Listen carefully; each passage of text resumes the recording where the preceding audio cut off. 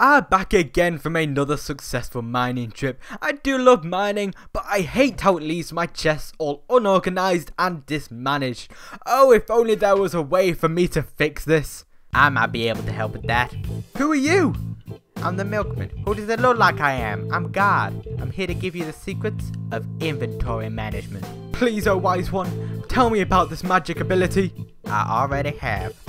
The knowledge has been passed on to you from the God heavens. Now spread this message to all that you see. I will, God. I will. Hello my friends, what's up, it's me UMT, and welcome back to another Minecraft mod showcase. Today we'll be taking a look at the inventory tweaks mod for Minecraft, which is quite a simple mod. It just adds in some more options for organizing your inventory, which I think the majority of us will be able to appreciate. So without further ado, let's just get right into the mod. Now I think we have all been in this situation where, you've been playing in your Minecraft world for a while now, and it's gotten to the point things are built up and your inventory now looks like this. Now what this mod does is add in a very simple way for you to organize all of these in the form of these little icons here. You can see this one is for default sorting and it adds all of them. Look at the items in the inventory when I click them.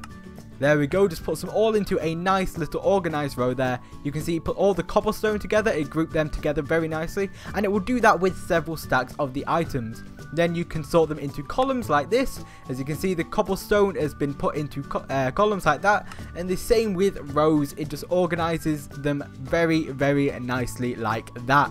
As you can see here, there is a fourth button which I have not really gone into any detail about yet.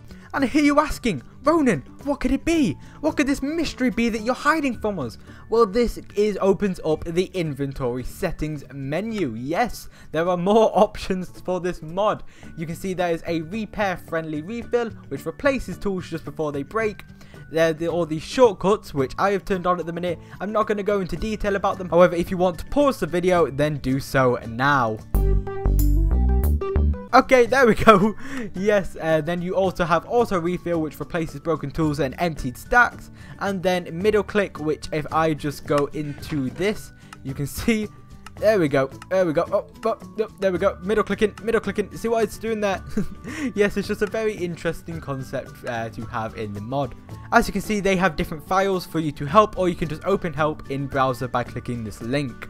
If we go into more options here, then you can see that it turns off the sound that you can play. You can also have auto-equipping armor, which I think is the best thing. We have all been playing and wanted to swap out armor for the best ones available, and we can finally do that now. You can also turn on this option to avoid filling up your hotbar as soon as you pick up items, which again, I think is really cool. You can turn on or off the chest buttons, which you saw before in the chest that I showed you. And you can turn on server item movement, which I'm not going to lie guys, I don't really know exactly what that does. However, you can just read that little thing on the screen and there you go, you can know what it is. Well, anyway guys, I think that's going to do it for today's video. If you enjoyed the video, make sure to give it a like, as it really does make a difference. And if you're new to the channel and want to see more content like this, then make sure to subscribe and I'll just catch new videos.